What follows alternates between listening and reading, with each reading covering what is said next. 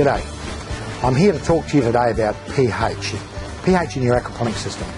Now, pH in our aquaponics system should be kept in a range between 6.2 and about 6.8 or 7.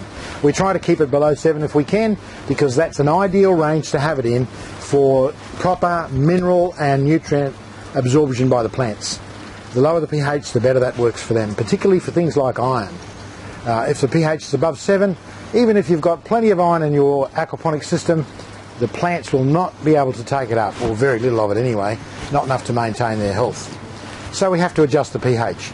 Now, in a really healthy aquaponics system, the pH should be continually, slowly dropping.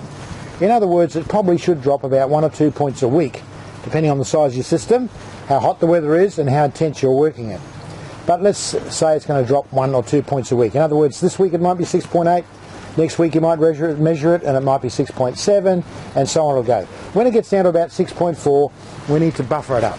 Now, there are some happy coincidences that happen with this, because there are 3 elements that don't come easily into an aquaponics system. And they are 1 iron, 2 potassium and 3 calcium. So these are the things that we need to add, and we can happily add them when we're buffering our system. And today I just want to deal with one of them, and that is adding of potassium. Because potassium is so important, particularly to fruiting plants such as tomatoes, if you don't have enough potassium, for a start the flowers won't set and the fruit won't set, and you'll get a very poor yield if you're low in potassium. Now let's imagine that our pH has dropped to say 6.4, and we want to buffer it up a couple of points back up to 6.8. So we would use potassium to do that on this particular occasion. Now, on this particular occasion, I'm going to use a substance called potassium hydroxide. Now, this is a chemical, and it's very highly alkaline, or a base material, and you need to handle it with great care. Just a warning here, people are very careful when they handle acids because they can feel them burning. You can do just as much damage to your skin by using a very strong base as you can by using a strong acid. The only difference with the base is, or alkaline material, is you probably won't feel it burning, and you'll do damage to your skin or eyes or some other part of your body before you even know it. So you've got to handle them with great care. Now let's take a look at potassium hydroxide, and I'll show you how much I add to this particular system. We find we have to do it about once every 3 weeks for potassium hydroxide, and this system has a total of about 12,000 litres of water in it, so it has a lot of water circulating around, and you'll see just how small amount we do add for the job. Now, I've got a container of potassium hydroxide here, and this is what it looks like. It's a white flaky substance that is, it's a chemical, and I don't like touching it with my hands. Now, I should really have gloves on, I guess, but I like to just use a teaspoon to do it.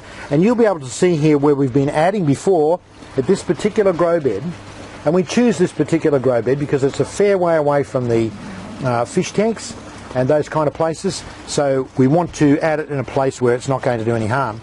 So we just, in this particular system, we add 2 teaspoons. You can see the water dissolving it away really, really quickly there. It gets broken down very rapidly. Now, while it's doing that, it's generating a fair bit of heat.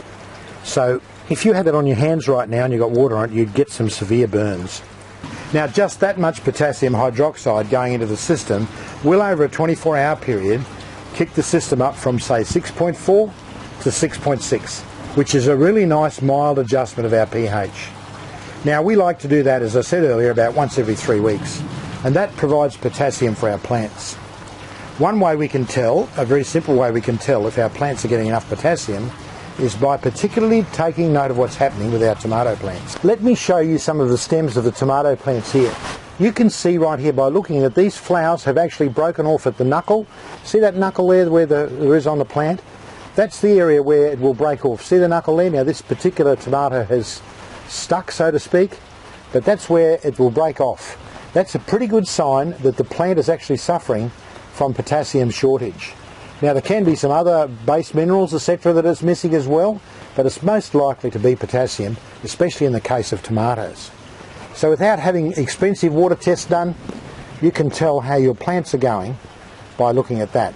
Now, there could be other reasons why that's happening too. For example, we could have no bees pollinating, no cross-pollination occurring, and the flower just simply dies and falls off.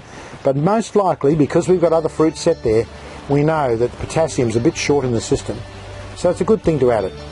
Tomatoes require a lot of it. That's enough about pH right now. I'll show you some other ways in the next video clip on how you can raise your pH when it gets down low. Really good ways to do it.